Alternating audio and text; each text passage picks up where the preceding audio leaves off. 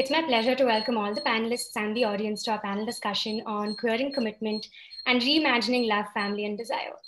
This event is the first one this academic year, and as the graduating member, I can assure you that many like it will surely follow because we were a very capable and enthusiastic team this year. I invite everyone to keep in touch with us through our Facebook page where we'll post updates regarding the action that we take on campus as well as events such as this. So we will now introduce the stellar panel that we have today and the discussion will then commence. We will also open the floor for questions at the end of the discussion.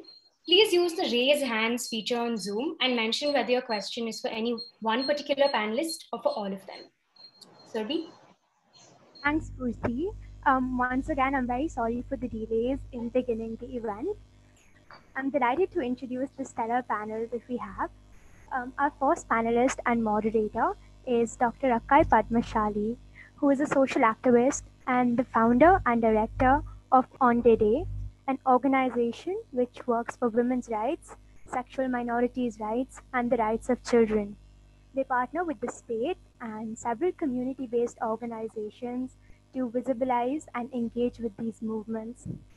Dr. Akkai is also a motivational speaker, a social worker, and a singer, and was the recipient of the Rajyotsava Award, the second highest civilian honor of the government of Karnataka. Our next panelist is Ms. Grace Banu, who is a transgender activist and the founder and director of Trans Rights Now Collective, a Dalit, Bahujan, and Adivasi-centered organization of trans folks. They work towards greater visibility of the movements. They work towards visibilizing these movements and working towards increasing opportunity for the trans folks in workplace, education, and politics. They are also involved in mobilization and advocacy around the amendment to the Transgender Persons Bill 2019. Our next panelist is Ms. Vqueeram Aditya Sahai. Ms. Vqueeram is an associate at the Center for Law and Policy Research in Bangalore. They hold a postgraduate degree in political science from the University of Delhi. They have previously worked as a faculty at the Gender Studies Department of the Ambedkar University in Delhi, and have also served as a consultant to the Tata Institute of Social Sciences Bombay's Advanced Center for Women's Studies. Our next panelist is Professor Madhavi Menon, who is a director of the Center for Studies in Gender and Sexuality at the Ashoka University. She teaches queer theory, politics of desire and identity, Renaissance literature, and Shakespearean works. She has authored and edited several books on queer politics and literature, and her most recent book is titled Infinite Variety, A History of Desire in India. Our final panelist is Mr. Danish Sheikh. Mr. Sheikh is a PhD candidate at the Melbourne Law School and a member of the Institute of International Law and the Humanities. His research is centered on the intersections of law, literature, and performance, drawing upon his experiences as an activist lawyer and a theatre practitioner. He has previously worked with the Alternate Law Forum, the International Commission of Jurists, as an associate professor at the Jindal Global Law School, and has also served as a consultant to the United Nations Development Programme's project on legal gender and legal recognition of gender across various Asian countries. Once again, a very warm welcome to this fun, eclectic, and expert panel. And Dr. Akkai, I now hand over to you for the rest of the session. Thank you, Surbi. Yeah. I don't want to take much time, and I want to say hello to all my friends and fellow panelists. Hi, Danish. Hi, Madhavi. Hi, Vqueeram. Sahai. Yeah. Hi, Grace. Is Grace online? Hi, Akkai. Hi, Grace. You are there? Yes. I'm here. How are you in Corona times? Corona time, I'm running around the villages.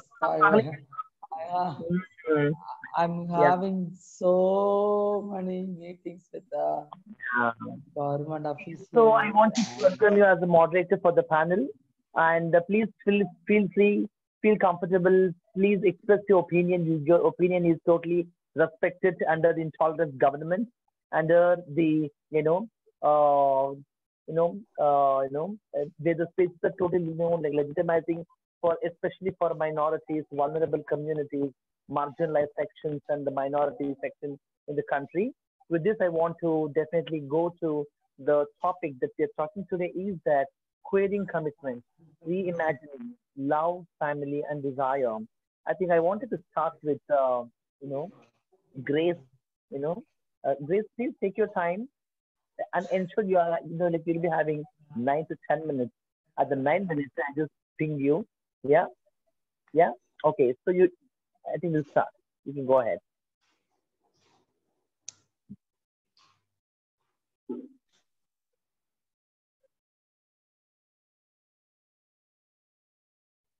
Hi, Grace.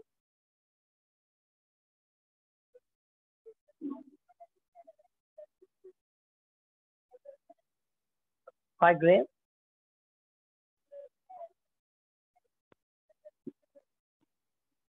Hello? Hi, Grace. Yeah, we can hear Hi, you. hi, hi. Can you hear me? Yes, yes. Please go ahead. Hello, hello, hello, Hi, hello. Grace. So, yeah, hello. Can you hear me? Here it's raining, so I think my voice is clear or not. It is very clear. You please go ahead. Okay, great. So the querying things, love, family, and uh, I want to take it this from the family. The most of the queer people, we are facing the discrimination within the family structure. So family environment, we don't have a space to express our feelings, and the family also uh, uh, giving so much discrimination. And now the COVID situation, we had we are having so much trans, the queer people are murders are happening, like I know in Tamil Nadu, we this pandemic time we got 4 trans women are committed suicide. So because of the love and the family discrimination, the the most of the youngsters are facing the discrimination within the family structure. So the family structure having so much issues. So we need to change the family acceptance. So we need the family acceptance is a must. So we are all fighting for that, and the but the discrimination is happening still. It's going on. So, and the love means a person, all the people are animal, all are having a love. So the people who have the humanity, so that humanity people have the feelings. Love, it's a feeling, like yeah, hungry or yeah, heat. This kind of feelings, the same feelings, it's a love. But the society having some hierarchy structure, they are following that structure. So they are doing against the love. So they impose their thoughts, they impose their caste patriarchy thoughts, they impose their racial thoughts in that the minority community. So being a queer, we have a love. We are having all kind of feelings. So we have a love with our parents, we have a love with our a partner, we have a love with our society. So this kind of love is everywhere. So, but this civil society love, the civil society kind of love, it's having a caste, race, and the sex. So we have to fight with this structure. You know, love doesn't have any gender. Love doesn't have any caste. Love doesn't have any the race. So we have to change. The love is love. That's it. So love is having any body. So a body who have all kind of feelings. The body who have that having so much feelings. So include that feelings. Love is also a part of that. But we had so much experience. Love. Now nowadays we got a honor killing. So a lot of honor killing is happening, and a lot of the queer community murders are happening. For example, the Devika case, the a queer person in Kerala who committed suicide because of the family discrimination, and so many cases we have. So all the cases are anxious. The family and the love, that both have a strong bond. So love doesn't have any kind of differentiality. You know, the society different, but the family have all kind of differentiation. The family structure have. The family have a patriarchy thought. The family have a caste structure. So we have to change. We have to fight. We are fighting for that rights. We are fighting for to change the people's mindset. So now the acceptance it's happened, but rights it's not happened. So now we are demanding our rights, the marriage rights. Marriage rights. So my friend, my folk, the Dr. Akkai Padmashali, who got married a cis man, and that marriage is registered. So she's the first trans women who registered their marriage.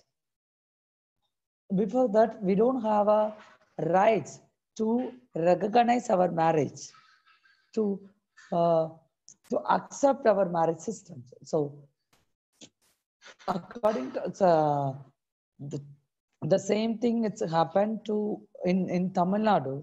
We had a case in Arun Kumar and Srija case. So that both couple got a judgments through the Madras High Court judgments. They got married, but still now they don't get they didn't get a marriage certificate. So their marriage are enrolled, but that certificate is not provided. So this kind of the lack of accessibility, the lack of implementation, it's not in the society.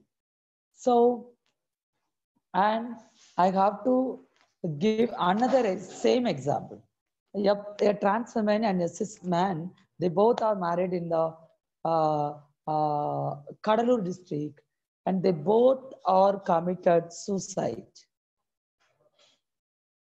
last month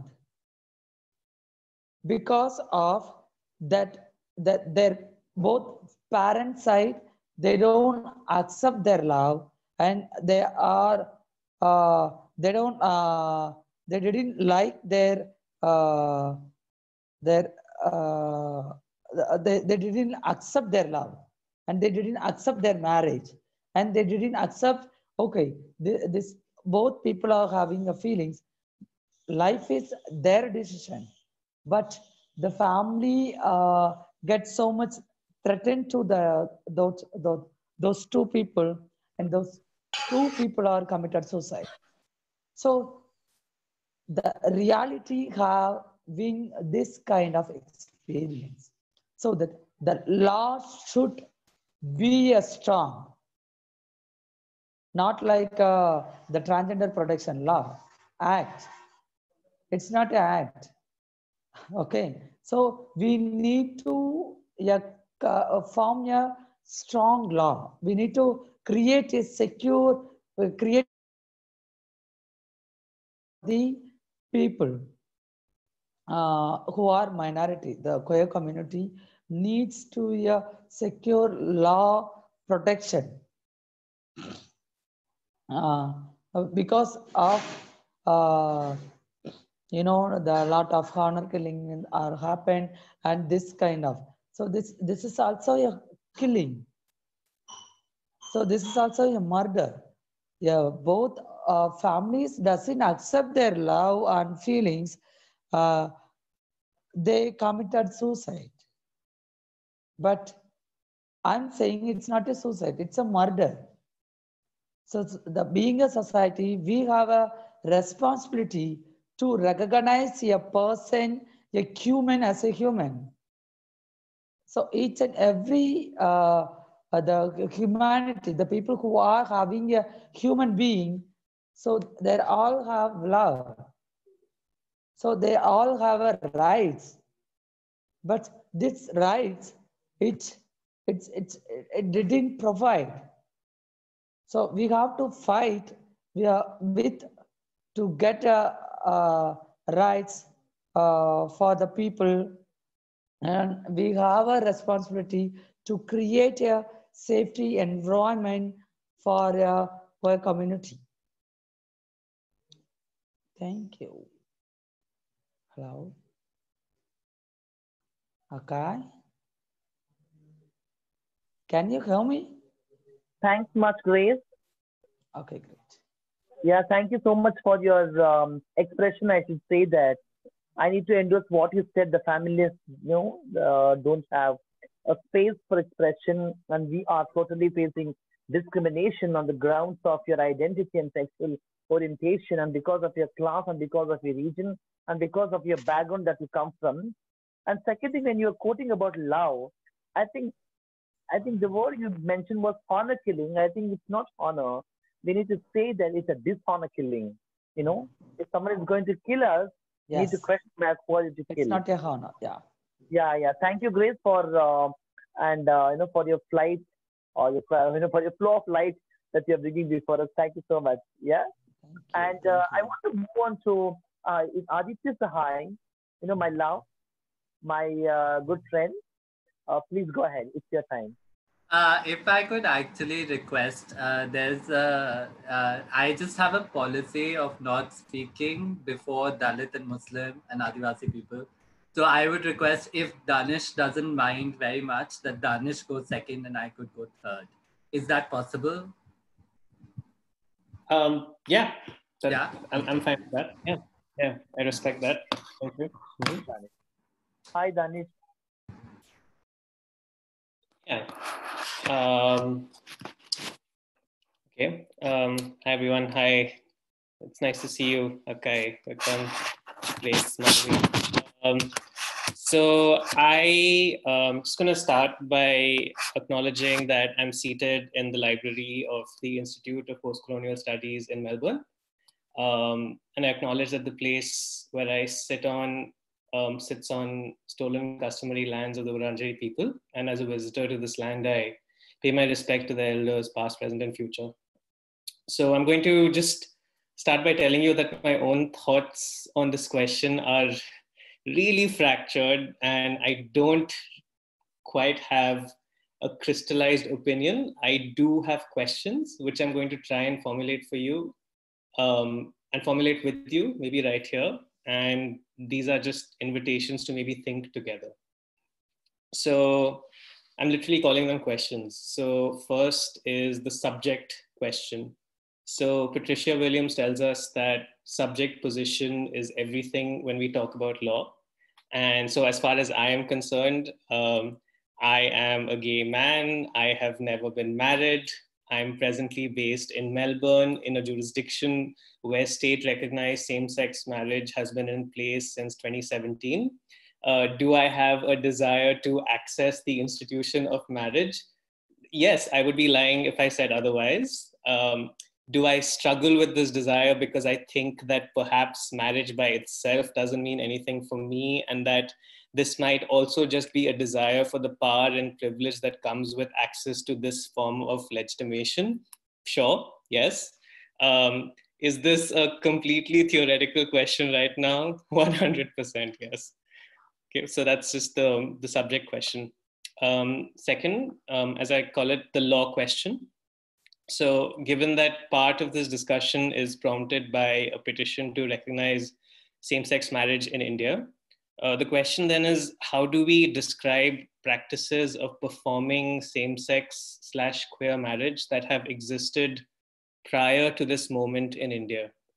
Can we understand these dissident marriages as lawful? So as an example, back in 1987, Urmila Srivastava and Leela Namdeo, two women from a rural background serving in the Madhya Pradesh constabulary, decide to get married at a temple. Right, this is 1987. So they are then dismissed from their workspace and they're warned against returning. Now, this is an early narrative, but you hear a number of stories like this over the years. And I think Grace has indicated some of those stories as well. So we can see the story and we can see those other stories like isolated social practices, or we can understand these moments maybe as moments that generate law, that create law, that forge a certain relationship with law. And so for us then, as people who work with or against state law, the question might be to try and find ways of describing these other moments as lawful, not lawless, and try and understand what law it is that they generate, if not state law. Third is what I call the love question. So how do we hold love and marriage together in the same frame? So when we say, forget everything else, marriage is about the state recognizing love. Now, the queer theorist Michael Warner tells us that there is a certain slippage in this argument. And the slippage occurs because love belongs to what he calls an antinomian tradition. So the notion of love is that it is validated by the other. And the lovers form a discrete unit that gives legitimacy to each other. But when you talk about marriage, you're turning away from that relationship between the lovers and you're asking a third party, which is the state, to recognize the relationship. So when you do that, it becomes a different kind of question. So in that sense, putting love and legal marriage, they kind of become at odds with each other. Fourth, the queer question. So marriage is linked to form. It has a structure. It has defined rituals of entry. It has defined rituals of exit. It is in every sense of the word an institution. How do you queer an institution?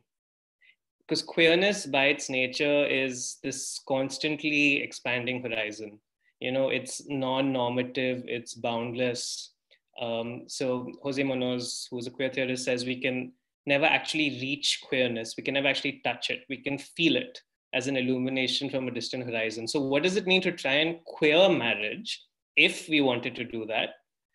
How do you detach it from its moorings, which we do acknowledge as patriarchal or heteronormative.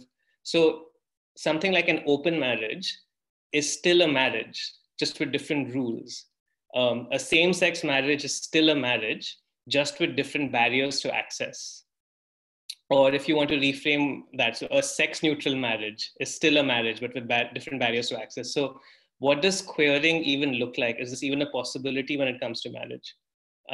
Fifth, the strategic/pragmatic question. So instrumentally, could marriage mean something?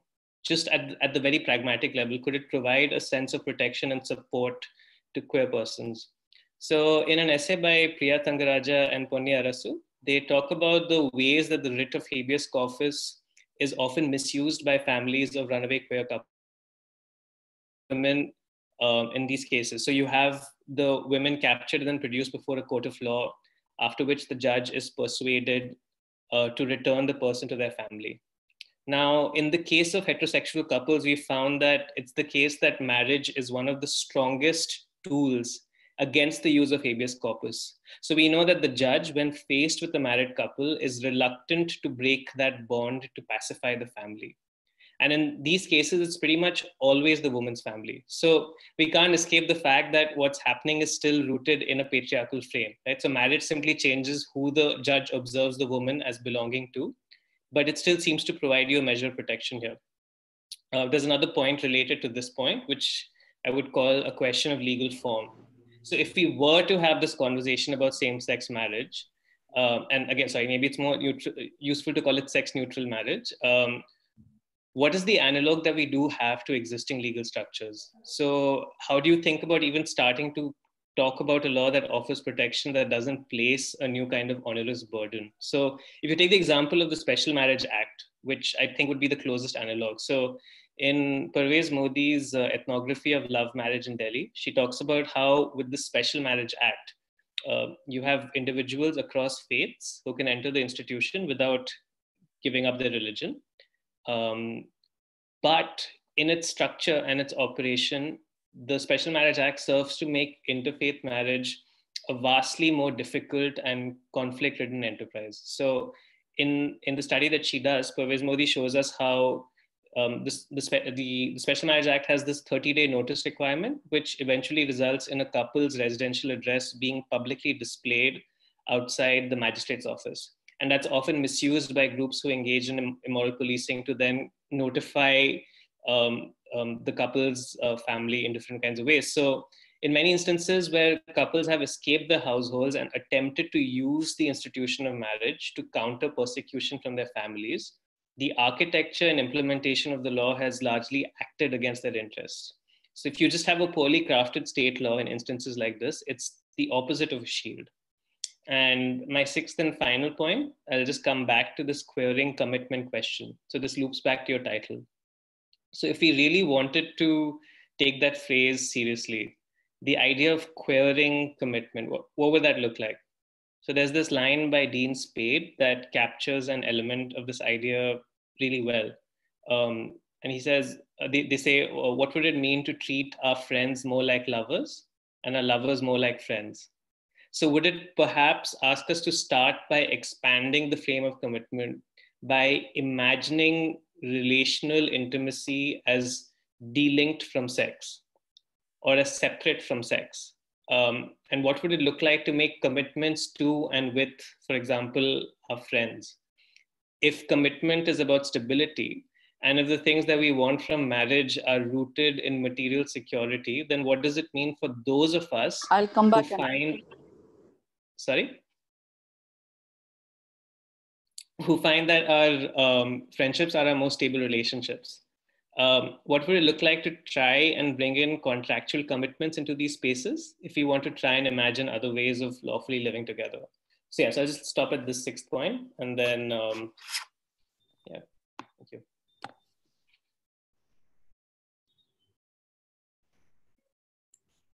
Danish, thank you. Thank you. I think that was really, opening our eyes and hearts to rethink what exactly is, the marriage, love and desire that we are talking about, and reimagining what is this queering commitment. Yeah. So now can we come back to Aditya Sahai? Is it okay? Yeah. Thanks, Akkai. And thanks to both Grace and for Danish for gracefully accepting my proposal. At the outset, let me say that one thing I would ask of Grace, because she spoke really quickly, is that she eventually come to what is currently occupying her, that she is actually building a living community with 50 other trans women, working with the state to build this. And it's an amazing project, and she's too shy to talk about how great she is, but we will not shy away from asking her to be a little more explicit with her greatness. So, so maybe in the Q&A. So quickly then, I'm generally not a person who would like to be put in a reactive position, because two lawyers sat in Oxford Union and decided that they're going to talk about gay marriage is not why I'm going to talk about gay marriage. And in any case, as both Grace and Danish have told us, that there are various forms of queer marriages already available. So it's sad to people who sit in Oxford Union and don't do their research at home, that the marriage laws in this country are actually quite capable of holding something like gay marriage. So I welcome their accumulation of cultural capital, but it's really something that we already have. It's also to mark really quickly that marriages have taken various forms in history, marriages and families. We continue to not actually have the idea of marriage as you see in North India, sitting in Delhi, may not be what marriage takes, the only form that marriage takes. Marriage doesn't always also take a relationship between a person and another person. It can take the form of what we have as the Devdasi tradition and so on and so forth. Complicated as that may be, I just want to point to various forms of kinship that exist in the social, including the gharana and so on and so forth, which means that marriages have always changed, and I would not close off that question. Which also means that I am okay with the right to marry so long as there is a right to divorce. And as long as that is available, I'm perfectly fine with whatever forms of kinship they come up with. Unfortunately, we think of right to marry, the marriage question as closing off with the question of access and not with questions of exiting. And we really need to kind of think of those questions. And again, with the question of marriage come questions of property, honor, and so on and so forth. I mean, I tried listing the name of everyone we've lost to an honor killing this year, and the list was too long for me to take and would have taken up all the minutes that I had. So I refused, I didn't do that. So I look forward to the honor killing of gays really soon. So then what I therefore want to mark really quickly is that the rights discourse is actually an insufficient discourse, because those who have to ask for their rights are already in some sense without them. And so therefore rights by themselves and in of themselves are a practice of humiliation, a practice of stigmatizing, a practice of marginalization. To speak of rights is, of course, to be at the mercy of someone who will give them to you, and to in some sense already be disenfranchised. And to not have to resort to rights as part of entitlement is a form of dehumanization. So I feel like we're in a kind of between the devil and the deep sea there. And I also therefore want to think really quickly about queerness and its relation to rights, the right to marry. Now we must actually also historicize the fact that queerness's burden of producing other forms of sociality through sexuality only show up in the Euro-US context, where a deep individuation was part of the process and the project of freedom. This is why, because in some sense, classic work by, say, John DeMelio on capitalism and gay identity, it is precisely because people were made lonely by the Industrial Revolution and thereafter the formation of the nuclear individual in some sense by state practices and law, that people had to resort to sexuality as the moment of sociality and kinship, right? This, of course, does not actually happen here, as we know that kinship here is fractured by religion, by caste, by ability, and so on and so forth. And so a conversation on rethinking kinship, desire, and love will have to actually move away from the Euro-American context, where it sets up an individual as the rights-bearing subject that will then seek, that will use sexuality in order to move outside of oneself. There are many queer theorists who actually can be used around this. So then quickly to actually what I wanted to say is that I want to actually think about this idea of commitment really quickly. So what is commitment? Is commitment a promise? Is it a contract? The other way in which we use commitment is to commit someone to an institution, so to an asylum or to the prison. And of course, we no longer commit suicide, we die by then. So, and perhaps that's the proximity between marriage and law. So then I want to think about what forms of love and family and desire are animated by commitment, are animated by a promise, a performative gesture, say performed as Danish said in front of an audience. That could be the state, it could be the church, and so on and so forth. A contract, which is a form of enslavement, because at heart, what a contract, again, to go back to Patricia Williams, what a contract does is make the parties subservient to the contract rather than to themselves. And so contracts are a form of enslavement. And whether it is to commit to an institution, whether an asylum, a home, or custody, and therefore what forms of love, family, and desire are animated by incarceration. So then what animates commitment? Is it equal parts trust and mistrust that you want to invoke the law? Is it equal parts anxiety and structure? Is it equal parts envy and capacity? Is it equal parts fear and overcoming? What if we desire or commit to love, family, and desire because we cannot actually live with our own desire for freedom? And therefore, what kind of protection is right if it can only be encountered in a moment of loss? And this, I feel, is really important because I feel like what the conversation on some of these things in a rights-based discourse does is that it incarcerates conversations and relations into one thing. So is it possible that I ask instead that my relation with my mother be one that could be queered? What would it mean for us to seek freedom in this relation? Is there a subject that can be freed from a bond? Can I force a person out of my mother? What is the afterlife of a contract, this between maternal and child, or say any other contract? What is the afterlife of slavery, as Saidiya Hartman would ask, since emancipation and contract is slavery by other means? And therefore we must ask, is there a possibility as of a recovery? Barthes has a lovely moment by which they begin Camera Lucida, where they're looking at their photograph of their mother before they came to know her, and they're trying to recover a subject outside of it in a moment of mourning. And one wonders, therefore, the whole project of Camera Lucida and Mourning Diary of can a mother be recovered from something apart, as apart from what she is to us. Therefore, queering commitment itself is actually an anxiety about the future. And the future itself is an anxiety of the young. Many years ago, I had organized a conversation at Delhi Queer Fest about looking at the same conversation through the act of aging. Because sexuality in some sense and queer politics itself fetishizes the young as its subject and imagines sexuality by centering them, as it does the able-bodied and so on, from cruising and so on and so forth. So then if actually sexuality is futural, and queering commitment is one of a right to marry to come, that is, we will offer the right to marry. And so if one of us gets married, then other people in the future will have marriage. What does it offer to the past?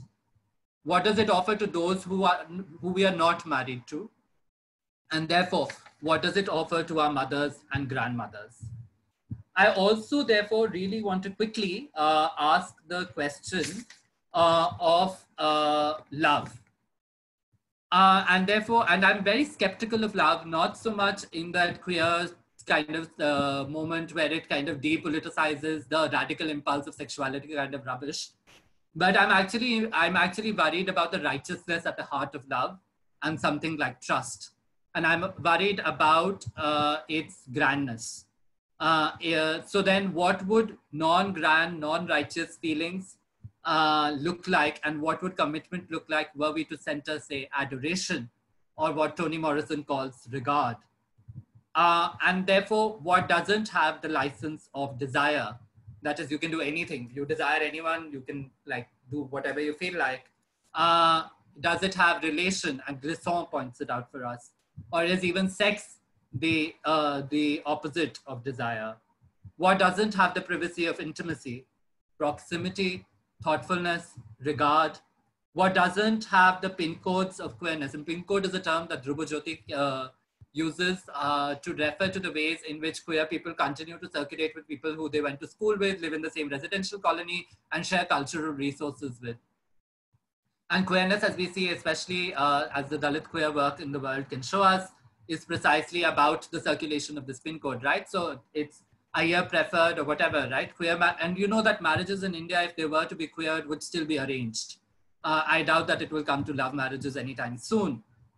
So then is the opposite of pin codes of queerness a generous stranger hospitality? Is it abolition itself? And therefore, instead of the beauty of love, trust, and commitment, can ugliness be a place to begin? Can commitment begin not from love and desire, but from envy and abandonment that lead us to love and desire? And who will commit to this ugliness and abandonment? And who will therefore stay with us? On those notes, I'll close my address. Thank you.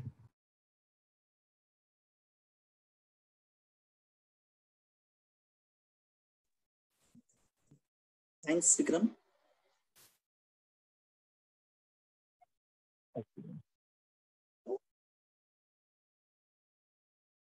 Hello. Hello. I can hear. Yeah. Akkai. Yeah. So I think what Aditya Sahai has really raised the fundamental questions of what is this love? Is this commitment we are talking about, contract? I think the core principles or the core values that we're talking about is from the context of marriage. I think many questions need to be answered. On some of them, whether you get answer or not, that is secondary, but still it is there in your life or in your life to think through your journey of activism that we are going through as a movement and the community. With this, I also wanted to invite my friend Madhavi Menon to please share your opinion. Yeah. Thank you, Akkai. Thank you to everyone on this panel and in the audience. Thank you to Surbhi for inviting all of us and for putting together this panel. It's a real honor to be in conversation with all of you. I'd like to begin with an apology. I had no idea that we were going to speak for 8 to 9 minutes at the beginning, so I have prepared nothing. In fact, it was a great shock to me when Akkai announced this at the beginning. And I'm just so grateful that I'm going last because I really have nothing prepared.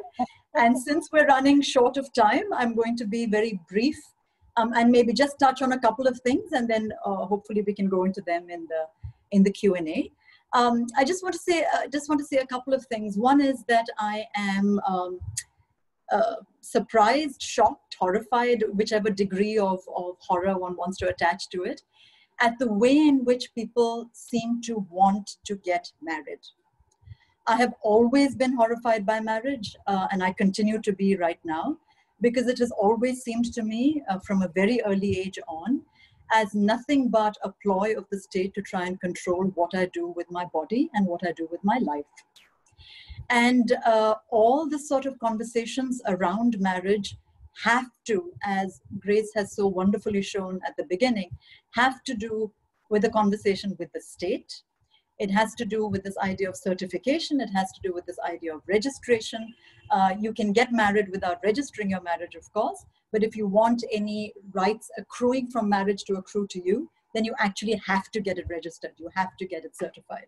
So there is absolutely no marriage without the intervention of the state, which is to say, the entire sort of sentimentalizing apparatus we have around marriage, which the word love captures so entirely, and again, so problematically for me, is not about love at all. If by love we understand interpersonal intimacy between two people. That's my first problem. Love is always about a couple. If we understand love about intimacy between two people, there is no intimacy between two people without its being certified, as Danish said, by a third party. And in this case, the third party is the one that allows you, as Vqueeram said so well, retrospectively to then claim your status as someone in love. So love becomes a sort of sentimentalizing narrative that we tell ourselves, oh, this is why we want to get married. In fact, the entire marriage project, the entire sort of aftermath of 377 in the Supreme Court has all been about love. One remembers Vqueeram Seth's cover story in India Today, for instance, when he says, I'm being criminalized for love. And the sort of normative pressure to fall in love, to be in love, to love someone, I think is enormous. And of course, the word that completely falls out of this entire vocabulary, and I just find it interesting, that falls completely out of this entire vocabulary is sex. And a lot of people have made this critique already, that the minute you start fetishizing love, the minute you start fetishizing privacy, the minute you start fetishizing commitment and registration and certification by the state, what you are automatically doing is drawing a line that has been drawn many, many, many times before, that leaves out, for instance, prostitutes, out, for instance, anybody who indulges in public sex, that leaves out, for instance, people who do not want to fall in love, but who want to have plenty of sex, for example. And this, of course, leads me to think about what the problem is with the rights-based discourse.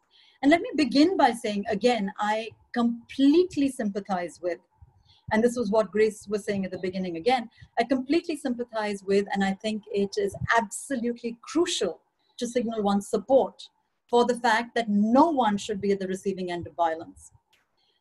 We also have to remember that a large portion of that violence, especially in the country in which we live, comes from the state. And so if we are thinking about rights as a protection for us provided by the state, we are being naive, because that is allowing us or forcing us to turn a blind eye to all the violence and rights violation that happens by the state. So that is sort of one thing we need to keep in mind. The second thing about rights that I find problematic is that by definition, a right is always have to be contrasted with, always has to be opposed to a wrong.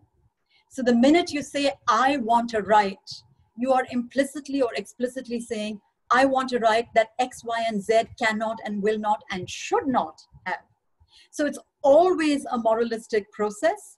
It's always sort of one-upmanship of saying, I want this, but I'm going to close the door behind me so that no one else can get in. Marriage, to my mind, is that discourse par excellence. That marriage is all about, give me the right to get married, and we can think about the other people later. A lot of lawyers tell me that this is a very good strategic program, because if you win one set of right to marriage right now, it'll come for other people later. And I sort of want to point out to them, yes, but you're still working with the assumption that marriage is the be all and end all and the bedrock for all kinds of rights. Whereas, of course, it very much depends on the outlawing of rights, on not giving certain constituencies rights on the basis of which you will get them. And so the idea of marriage and the idea of queerness for me are completely antithetical to one another. I think sort of fighting for gay marriage in the United States was an absolute waste of capital that had been built up for decades and in really interesting and radical ways. And I fear we are headed in the same direction when the need for the hour is to build solidarities among marginalized people, is to build solidarities among oppressed minority groups, rather than saying, oh, please let me, please allow me to join the normative majority, which is creating havoc for the rest of the world. And let's forget about the minorities, which is where we really belong. So I'll stop there, Akkai, but of course, I'm happy to speak more during our discussion or the Q&A. Thank you. Thanks, Madhavi. I respect horrifying expression that you really placed. Yeah, I think we have 25 minutes more. I'll be talking maybe 5 to 6 minutes. Then we'll go for question answers. I think whatever you all were trying to say or trying to express your opinion, I think that's totally respected and that needs to be in this platform. But my thing that the whole program was organized by the National Law School of India University's Feminist Alliance, really the feminist movement in the country, the women's movement in the country are really thinking broad in its perspectives. How do we include the issues of, be it the transgender, the lesbian, gay, bisexual, intersex, Jogappa, Marladi, Shakti, and plus identities within its realm for discussion and discourse. In the country that so far, the judgment which has come from the Supreme Court of 2014 and 2018 verdicts has really brought, so high positive response in the movement, very particularly I'm talking about because of the feminist and the women's rights movement who stood with the sexual minority community movement to support our larger issues, who we are combating daily in our lives, be it our fundamental rights, be it our constitutional rights, and be it our, all other civil rights are concerned. I think thank you so much for National Law School for the Feminist Alliance for organizing and bringing us all of us together, and especially making me as a moderator as building so much of responsibility. And I want to share my perspective of love, family, and desire. I think, very frankly talking, forget what the state wants, forget what the society wants. We need to live for ourselves. When I say we need to live for ourselves, it's a political stand that I'm taking. For me and by me and for what I'm talking for today. Why I say this, as a transgender person, being in street as sex worker, as beggar, and from a very working class, non-English speaking background, I feel and see so much of hurdles, challenges, battles that still today going through. What Grace Banu said, I'm Dr. Akkai Padmashali, forget doctorate, just talk as a common human being within amongst the life that we are living in this larger society, which is challenging. I think from day one, when you express your identity, your feelings, expression, till you die, I think you are in such a hurdle that you need to combat people. You need to fight with people for acceptance, for find your own love, to find your space to live the way you want it to be. With that, all of this, I also wanted to say that be yourself and let's be ourselves. Let's not bother about others. I say with so much of guts and power because society has a problem, and society, you can't justify society for each and every aspect of it. What the social expected norms, which are patriarchal, which are power ruled, societies who are making us to follow certain amount of rules and regulations, where we need to fight against this and we need to agitate all of these odds. The same way, the Transgender Persons Act, which was passed in the parliament, and now again, there is some amount of deadline. I think by end of this month, we need to submit our, opinion for the act. I think this is showing how state is so reluctant, and definitely the state is not bothering about what exactly we as a movement, we as a community wants, and still the state is bringing its notion, which is something dangerous. I think that's dangerous for democracy, and I speak democracy means it's a consultative process, and the government has not done this consultative process except with this elite transgender people who are being part of favoring the government, talking the politics of government and supporting the notion of demonetization, supporting the notion of intolerance, supporting the notion of horse riding to rule the state in the name of constitutionality. With all of this, I also just wanted to say that without we addressing the issues of class, caste, religion, discrimination, social exclusion within the realm that today we are talking about love, family, and desire. There is no love, family, desire without addressing the issues what I just said. And what is love? I think love is something that it's an unspoken, it's an unspoken terminology. It's it's an unspoken word which has not been spoken in any of the sector that we are living, except in the in the last 20th and 21st century, people are slowly trying to push what is this love about. Is it love between two cis, sex or cis women body, or talking about opposite sex, or talking about same sex, talking about love between human beings, between animals, between species, etc. And who defines love? I think that's a big question always it comes to me. like again, to going back to saying that love is a big question to all of us. If you are going to, like raise in love with someone that you're affected to, or you're wanting to live for a long time, I know, like even for a second, for a minute, like love has no definition. In the same way, there is, if, like in intercaste marriages, or like in intercaste living relationship, how does love plays a vital role in judging and deciding people? With this, I also want to say that in my own experience, I think now the situation in the country we are living, the two Supreme Court verdicts of 2014 and 2018 has spoken based on the grounds of constitution morality. I think as a movement, as a sexual minorities movement, we are in a situation, how do we transfer the constitution morality into the public morality? When I say public morality, that means how do you transfer the judgment language to your families, to education institutions, to your friends, to your neighbors, to your relatives, to your siblings, to your lovers, to your partners, whoever it could be. I think even the state is not in a situation to openly think what is this love that we are talking about from the context of sexual minority community. My own journey of choosing love, family, and desire, I think love something comes from, even whenever like indulging in sex work and begging, I think love, it automatically comes when you are attracted to some person. I think that's what I like define my love. But family is something which is a challenging question. Family is a patriarchal institution. Family is a power-ruled institution. But how do you define family for yourself? Are you going to construct your own family? Are you going to reimagine your own family from the feminist point of view? Are you going to talk family perspective means, yes, inclusion is the main agenda of the family? I think it is challenging as a person who got married to a cis man. My 8 to 10 years of love has been extended to, like marriage, and the marriage was supported by both patriarchal, institutions of marriage, be it from my parents' side and be it from my husband's side. With that, marriage is not so, like so easy to swim. There is so much of expectations. There is so much of, hierarchy. There is so much of power. I think whatever the, like you and your partner may be in the, like in the track of marriage, but outside the track, there are people who are judging your marriage.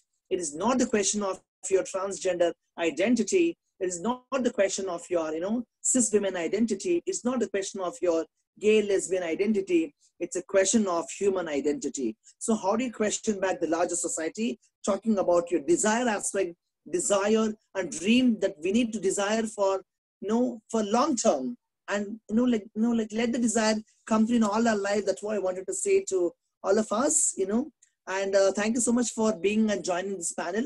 I think now, Surabhi, we need to go for question and answers. Anyone who wants to ask question, please feel free, and and let your questions be directed to people, and please mention the names and ask questions. Thank you so much.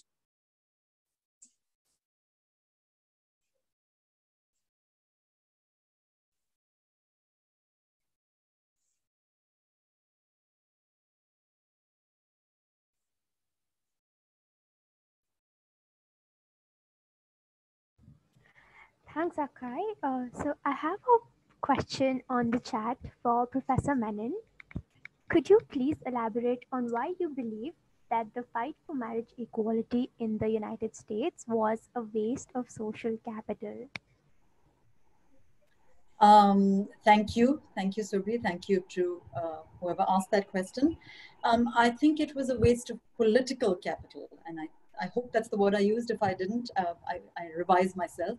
I think it was a waste of political capital because if you just sort of think about the early slogans of the queer activist movement early on in the US, there were sort of radical things like don't assume anything. We're here, we're queer, get used to it.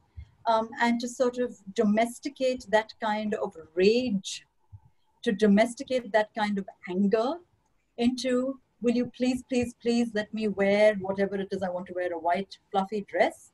and spend inordinate amounts of money getting married to someone I love just seems to me a shocking crash and burn of a certain kind of political edge that queerness really must be able to wield as a sword and as a weapon. And so for me, the sort of similar loss would be here in India if the so-called marriage project, if the so-called ideas for marriage took a similar turn of replacing a lot of the edginess, a lot of what I called alliance building that we saw, for instance, in a Shaheen Bagh, which was exhilarating for 2 to 3 months, starting November last year before everything was shut down in March. That sense of sort of solidarity where we're talking about oppressions, and we're talking about oppressions across religious, caste, class, and gendered lines. We're talking about the absolutely oppressive institutions of patriarchy, of which marriage is foremost. And to sort of say, I'm going to owe my position in the world to a certain kind of resistance to patriarchy on the one hand, because for anyone to be queer is automatically to step outside the norms of a certain kind of heterosexual patriarchy that they have been taught to inhabit as they grow up. So to say on the one hand that I owe my existence in the world to a critique of patriarchy, and then to fall right into that trap and say, and I want to uphold the very thing that gives patriarchy its power, to me that is a great dilemma. To me that is simply not something that fits well or sits well for me. Thank you, Professor. We have a couple of people who have raised their hands, and post that, we have a couple of questions on private chat and chat to everyone. But just before that, I'd like to tell everyone that Mixed Grace has disconnected because of internet issues, and they're trying to reconnect as soon as they can. So, Bri, can you be a bit louder? Sorry, maybe our connection. Oh, but I'm so sorry. No, I'm sure it was me. I'm so sorry. Mixed Grace has disconnected because of internet issues. But we do have a couple of participants who have raised their hands and also questions on private chat. So after individuals who've raised their hands are done, I'll post the questions on chat to you all. Thank you.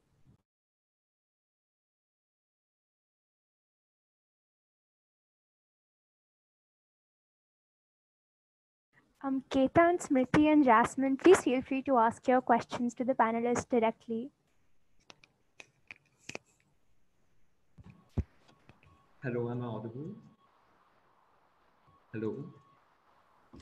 Yes, you are. Okay, yeah. So I didn't know we could ask directly, so I posted my question on the chat.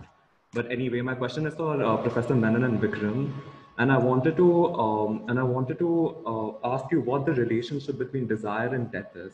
And I asked this because we touched upon the question of death with regards to dishonor, honor killings, suicides, etc.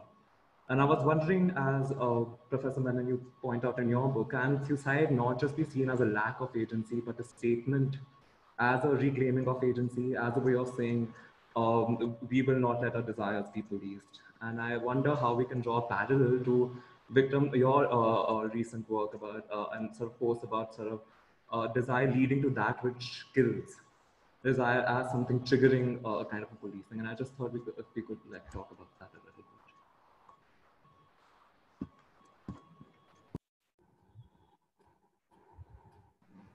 Survey, it would be best to collect a bunch of questions in the interest of time.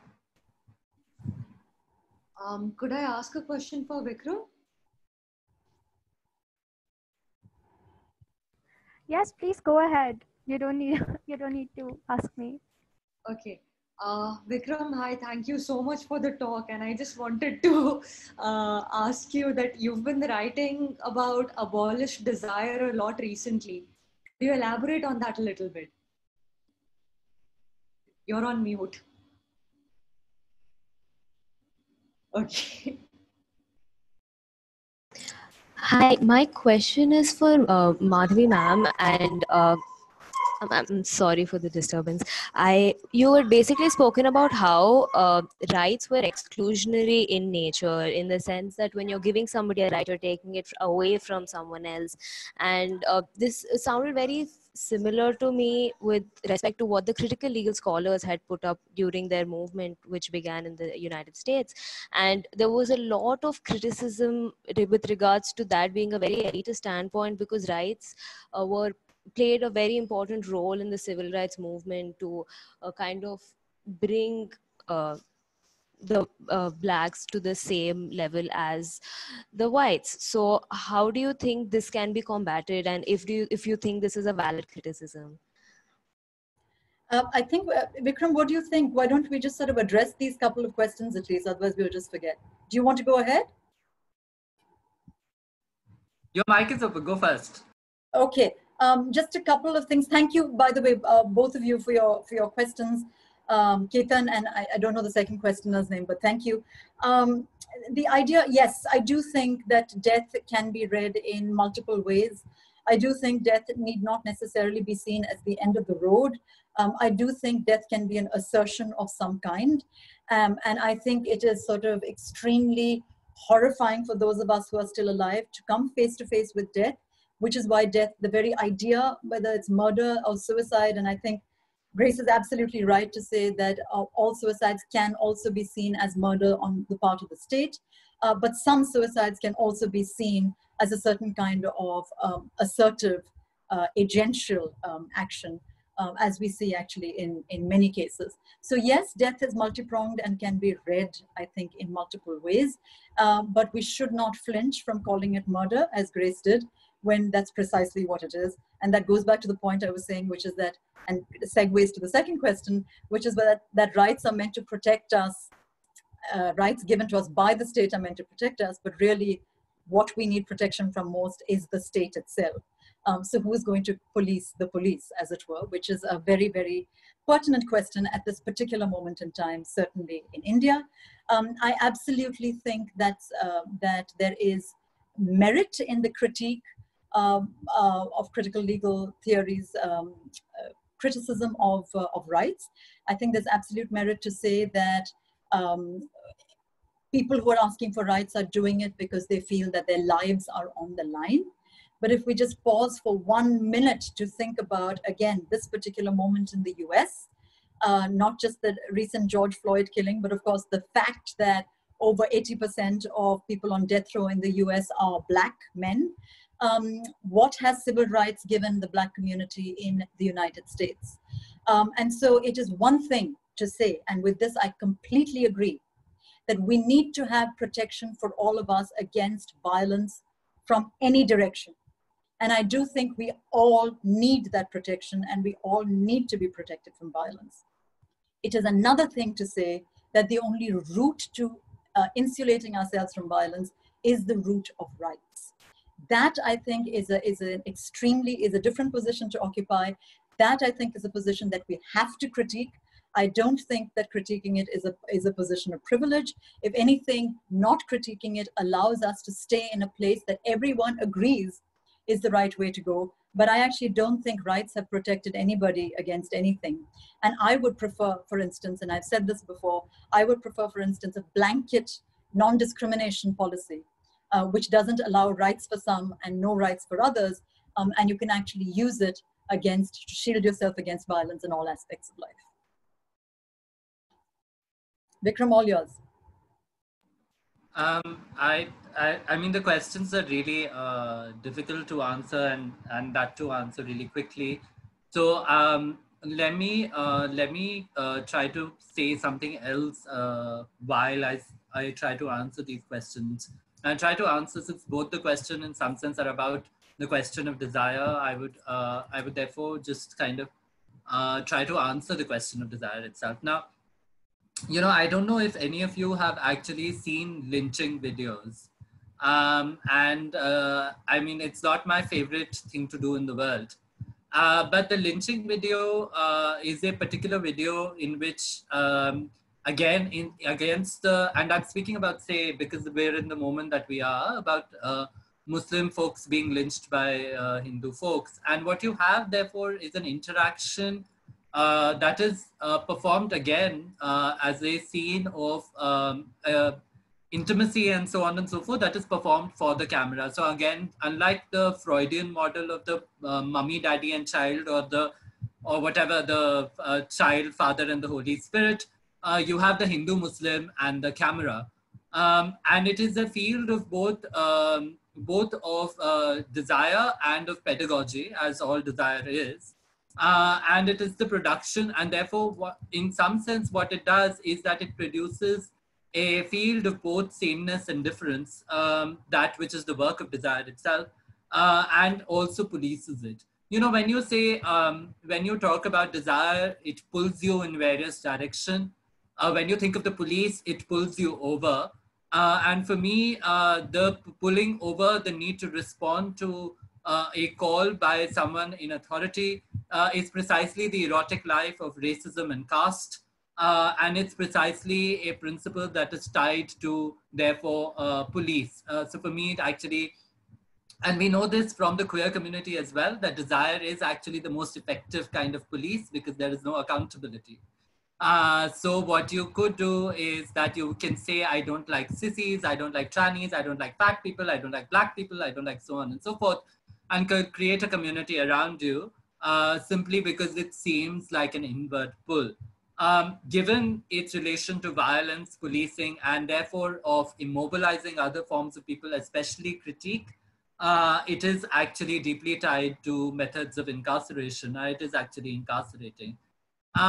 And that's quite, and so therefore for me, a right to establish desire, etc., or a right to marriage is precisely one that ties into these impulses.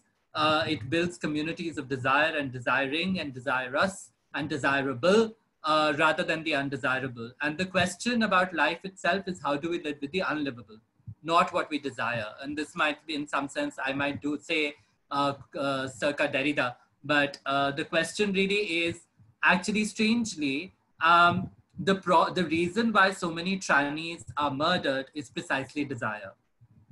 That so many people don't know what to do with their desire for trannies and therefore kill them. And the other thing is that actually, unlike an anti-discrimination project, and this might be my disagreement, which ensures the equality of various people in law, which I feel then again it, rehabilitates the state and the police as precisely the people who would form these communities. And I'm very afraid of an anti-discrimination law simply because if you give queer people the right to incarcerate homophobes, then I know the people that I will find will be Dalit, Adivasis and Muslims, precisely because these communities are seen to be homophobic, and no white man would ever make it in the world to a prison system precisely because they're still desired. The reason why trannies are unfortunately killed is not because we seek equality, it's because we seek freedom. And that's what I was trying to move towards, is that instead of desire as in some sense instituting relations of equality and reciprocity, we might want to think about freedom. It's because precisely no matter how many feminists cry that there is patriarchy, trannies have the audacity to wear lipstick and saris and take up as much space and speak as loudly as they want to, and solicit sex and sex work as they feel free, is why we are killed. So a radical project of queering can only actually, and that's my other thing, must actually think about freedom instead of equality. My only other thing that I would say is that we should be able to build communities even with those we don't desire. And one of the greatest examples of building community outside desire is precisely Grace Banu, who is currently with the district collector of Thuticorin, building 50 houses, no less, 50 houses for trans women. And they've recently, in no irony to the Hindu state, got some cows whose milk they'll be selling. This is a remarkable project of building freedom and life that is in relation to the state, that recognizes community and solidarity, but does not actually build it only on relations of sex, desire, and love. What we have, and this is precisely what is being criminalized, because the state actually knows that what is most powerful about the trans community is its community. And that is why that is what is being criminalized by the Trafficking Act and the Trans Act. And so I would therefore say that we might want to think about community beyond desire. That's my short. And therefore abolish desire in order to build community. Thank you. We have time, if the panelists agree, for 3 final questions. And I invite Ray R, Rahul Sen, and Akansha Sharma to ask their questions. Can I also ask a question? I raised a hand before and couldn't. Go ahead. Thank you. I want to ask around care and the politics of care and how care fits in this. So, for example, I hear, like in the family system that I'm in, I hear a lot of comments in the garb of care. And I wonder if care is selfish, and if it is selfish, is it really care? Yeah. Okay, I'll pose the question on behalf of Ray R, since they're around family and can't be speaking. So their question is, how does our thinking about love, family, desire, and queering them come in the sense of Periyar and Baba Sahib Dr. B.R. Ambedkar's views, say the self-respect movement and marriage? And a final question from Rahul Sen is, how oftentimes the response to my critique of marriage is, but how can you police the desire of those who want to marry? Is critique also policing? And these are directed to all panelists.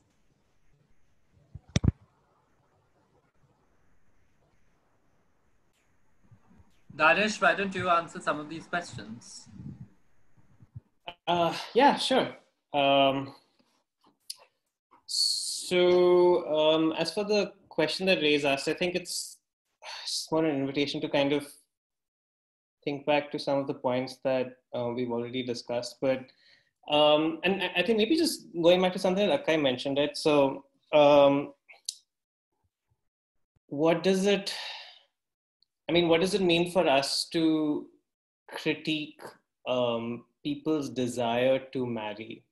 You know, so where does that fit in with a critique of the normalizing kind of prerogative of marriage? So, and I do think the point that somebody else raised about the civil rights movement was really kind of important one, because, you know, if you look at the history of the civil rights movement, if you look at what that moment was kind of trying to capture, then there is a kind of transformative potential that it has there. So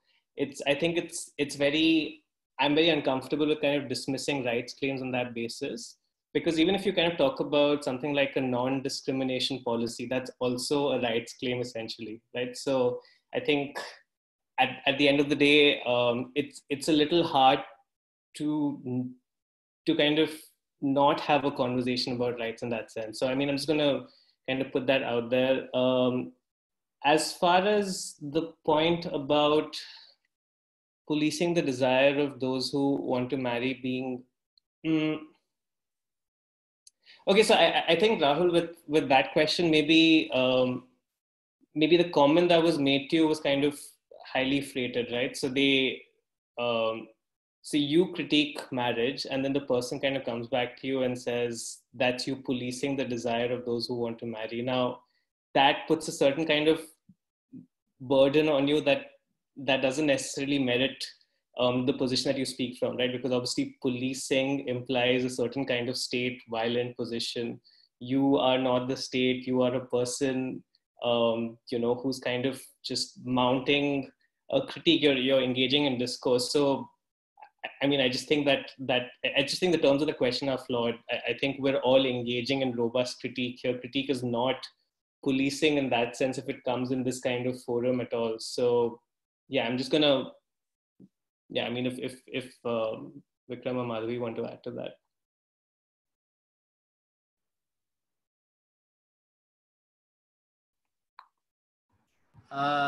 Okay, I'll quickly say something and then maybe Madhavi can say something. I actually disagree with Danish that it's not police. As Turmaline, who's a famous black artist, black trans filmmaker, says, get the cop out of your head. That there is actually great desire when actually there's great desire and great pleasure in policing other people, and we don't actually account for that. The neighborhood auntie is some kind of fetishized object but there is actually great pleasure in policing other people, and that's also the function of desire. And therefore, we might actually, instead of dismissing the police thing, might think about actually what an abolitionist critique looks like. And what an abolitionist critique looks like might be to think about not at what point does police become the solution to a problem, but what the problem really is. And a lot of people who are asking for these kinds of rights are asking them from various kinds of disenfranchised spaces. And so what does it look like to ask for anything else apart from marriage, when marriage is the only kind of sanctioned institution? Now, those of us, there are many of us who are happy being mistresses and therefore don't really care for rights and so on and so forth. And I welcome you to that position. There are many queer folks who are happy without a rights-based discourse. But what other forms of social infrastructure exist so that critique doesn't become a prison house is a question that we might want to ask. And why does that person feel attacked in that particular way? To lead to that might actually be a question of what relation exists between the person who critiques and those who are critiqued. Do they feel that both of you are equal and accountable? Do they feel equally free to accept or reject critique, and so on and so forth? And so therefore, much like, because a lot of this critique is published in universities where we learn these kinds of things, universities with our silos of privilege, where academic writing that is completely inaccessible to the largest majority produces these forms of knowledge that we accept, you know, Michael Warner, Judith Butler, so on and so forth, that a lot of the resentment also comes from precisely our access to these institutions that we don't really account for. My only thing to Jasmine, and I think that's a long conversation, but I think the one thing that we need to think about, especially with care, one thing that I'm learning with is from persons with disabilities, where care is both a conversation that is important to have in order to think about ways in which we can abolish desire, but it's also very close to politics of cure. And so therefore we might want to rethink that. The other thing that I was recently brought to my attention was precisely that care itself is a form of policing. It is a form of mutuality that is built on unspoken expectations and so on and so forth. So what I really, for me, what is interesting about care is actually its betrayal. And what its betrayal actually reveals to us about our relations. So often we can feel uncared for and abandoned. And I feel like instead of actually putting up a conversation about the labor of care that makes it sound fluffy, etc., what would other bad feelings like envy, resentment, abandonment, uncared forness, callousness, carelessness, etc., have to offer to our sociality or living together? And so I'm actually interested in the bad feelings of everything that sounds good, much like love creates envy, jealousy, abandonment, and so on and so forth. And I want to build a world from there in order to actually confront what leads us to love. What leads us to care might actually be, for me, a far more productive conversation. I'll stop there so that Madhavi can say something. Just very quickly, just a couple of things. Thanks, Danish and Vqueeram. Just a couple of things, Danish. Absolutely, I don't think we should be looking to the law or the police or the state to sanction our desires in any way. But I think the advantage that a non-discrimination blanket has over a rights discourse is that non-discrimination does not actually have to define who it is seeking a right against. So in fact, if you just have non-discrimination, there is nobody who you're saying, I'm going to shut the door behind me, and they're going to be outside the door. So for instance, in the US, if gay marriage happens, it happens at the expense of the immigrant. Here, if gay marriage happens, it happens at the expense of, you know, a lot of intercaste marriage, interreligious marriage. Rights always have to exist at the expense of X. And so the slight advantage that non-discrimination might have is that they will never have to specify what the X or Y or Z is, because there is no room and scope for that kind of categorization. I think sort of going to Rahul's question and Vqueeram's response and Danish's response, actually, I absolutely think critique is essential and conversation is essential. And I don't think we should be policing thought and expression and conversation. And I think this forum is an excellent example of that. All I will say about desire is that it is not something that automatically leads only to good things. In fact, it often leads to very, very bad things. And so in that sense, it is not the opposite of undesire. It is not the opposite of ugliness. It is not the opposite of envy or resentment. All of that is contained within the project of desire. So desire is not liberatory. Like rights, it's not going to set us free. And if we don't assume that it is going to set us free, we won't in fact need to abolish it or embrace it or anything of the kind. If we in fact acknowledge what it might do or not do for us, depending on certain contexts and occasions, I think it can be a very powerful heuristic, particularly because unlike rights, it cannot be defined. And my problem with rights is that it always has to carve out a niche for itself. The strength of desire, to my mind, is that it can never actually be pinned down. It is not separable from envy. It is not separable from hatred. In fact, one of the truly chilling things I think we're seeing politically in the country today is the more gains that are being made by the right wing, the angrier it is making them. And so this kind of, oh, I have got what I desire, therefore I should be happy, is absolutely a myth. The fulfillment of desire does not, it can cause much more resentment, much more hatred, and certainly politically around us, alas, that's what we're seeing. Thank you. Surbi, just quickly, I'm sorry, I want to answer question really quickly, just to say something to Ray. One is belated happy birthday, my love. Second is that I'm really sorry that you're incarcerated with your stupid family.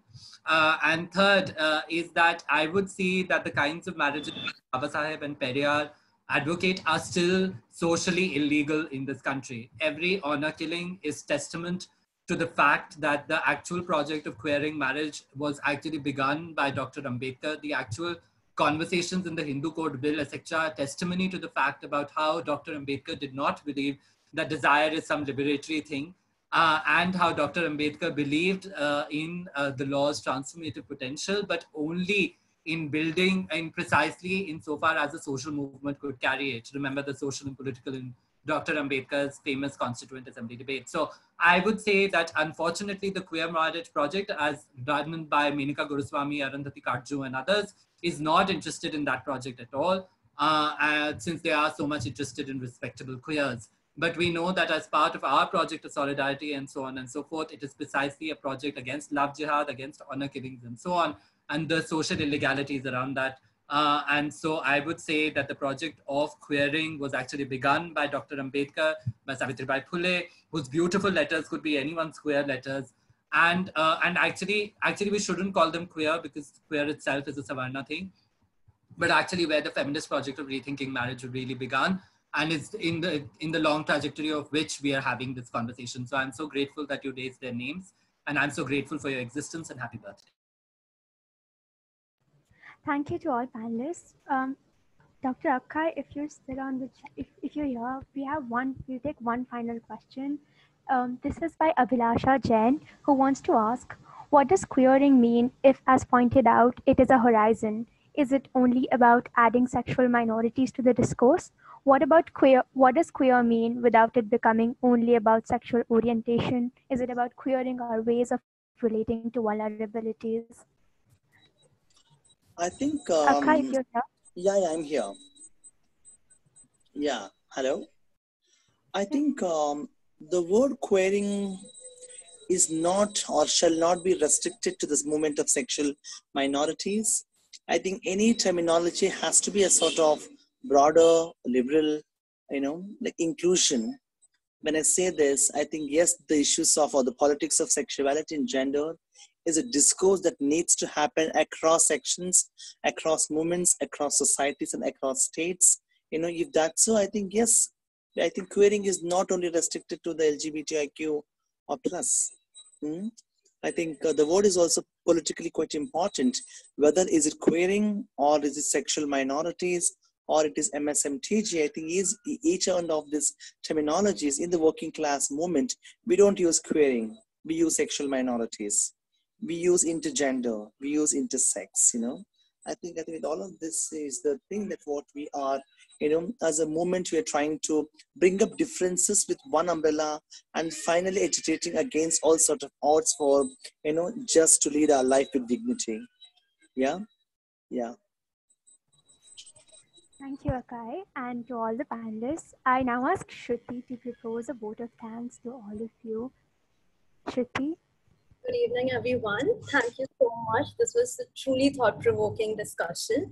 I was telling Survey earlier how I spent like an inordinate amount of time this week just building YouTube videos of each and every panelist. And so this was like a very long fangirling moment for me. So I'm sure I don't speak just for myself when I say that this, as Mr. Sheikh puts it, was an invitation to thinking about whether we do want to surrender our love and desire to the validation of the state. And so on behalf of the NLS Feminist Alliance, I would like to thank each and every panelist for taking out time from their busy schedule to actually throw some light on this rather gray area. And we hope that we could continue interacting with you and hosting you in some capacity or the other in the future as well. Further, this event would truly not have been possible without the support and efforts of many other people. To begin with, the NLSIU administration and particularly the IT department and the IT staff, who not only helped us set up this platform, but also were extremely responsive to our requests, our clarifications, and our tech-related doubts. And further, all the audience and participants who kept excellent questions coming in, which definitely contributed to the quality of this discussion today. Chirayu Jain for incessantly just supporting the NLS Feminist Alliance throughout. And lastly, the NLS Feminist Alliance team who was looking forward eagerly to this event and has been working for over a month and a half over this. I would like to give a special shout out to the senior members of the Alliance, Purti, Rishika, and Manswini, who have graduated in June, but they continue to extend their support, their guidance, and their recommendations. And we definitely couldn't have pulled this out without them. So thank you to each one of you. This was a wonderful event. Thank you. Thank you, everybody. Thanks very much. Bye. Thanks. Have a great weekend, everyone. Thank you, people.